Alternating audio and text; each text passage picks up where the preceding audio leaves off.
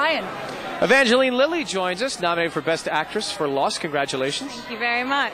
How about this activity on the red carpet? When you get out of the car, they just start screaming your name. As usual, the photographers are always hungry. Yeah.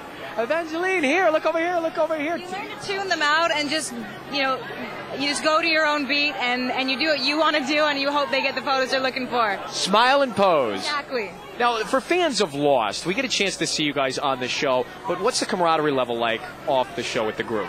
I think off the show we have some amazing friendships, and we all treat each other very much like a family. We've all been sort of sequestered to this little island together, and we work very closely in very extreme circumstances. So we've become like siblings. We fight and we love, and it's a very, very warm relationship. You think as an actor, it's a benefit to be secluded like that, or would you, because most production takes place here in Hollywood. That's right.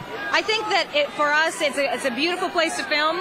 In some ways, Hollywood is a bit of a reprieve for us, though, because they're great places to go out at night, and people are used to seeing celebrities, so they leave you alone a lot more here in L.A. Well, is there any truth to the story I read about you sort of getting tired of the constant recognition and possibly wanting to take a break sooner than later?